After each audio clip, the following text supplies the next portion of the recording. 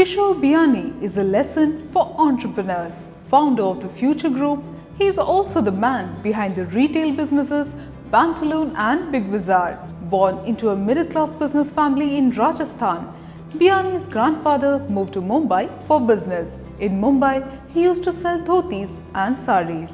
Kishore, who was not so bright in academics, completed his BCom from the H.R College, Mumbai.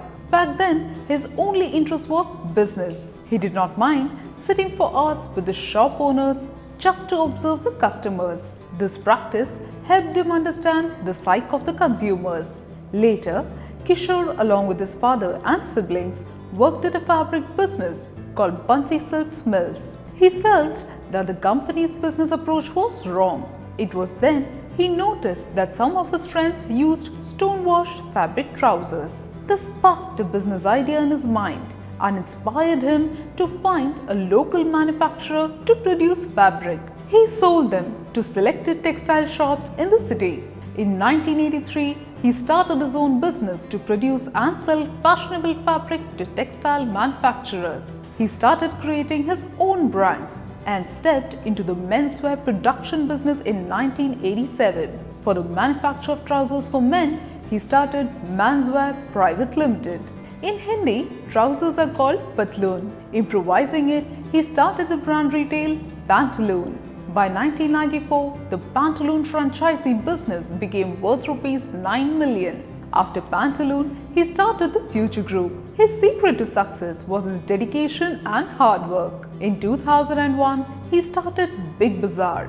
Brands such as Factory, Hometown, Food Bazaar, Central, E-Zone and Fashion joined the Future Group through Big Bazaar.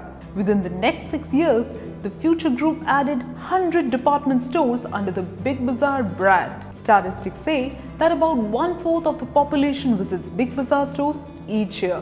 By 2012, Pantaloon became present in 35 cities through 65 stores and 21 factory outlet stores. But by that time, Future Group had a debt of ₹8,000 crores.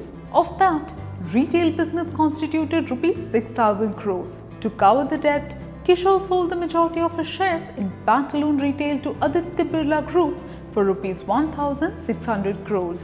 In 2016, he decided to revamp the Future Group as a consumer goods company and introduced 27 labels. His aim was to grow the food and the FMCG business to a value of ₹20,000 crores by 2021. However, he needed more capital to survive in a market that was already flooded with Reliance retail and e-commerce firms. This increased his debts further. Later in 2019, Kishore admitted that his decision to diversify business was a wrong foot forward. He was also disappointed about losing his online foothold. The crisis worsened during the COVID period. Finally, Future Group signed a deal of ₹24,713 crores with Reliance Retail. However, as Amazon challenged it, Kishore got entangled in a legal battle with Amazon. Eventually, the deal got cancelled, leaving Kishore at a crossroads. This describes the journey of the brave entrepreneur Kishore Biyani. For more such amazing news on entrepreneurship, do watch and subscribe to channelim.com. You can also follow us on Facebook, Instagram, LinkedIn and Twitter. See you till the next segment.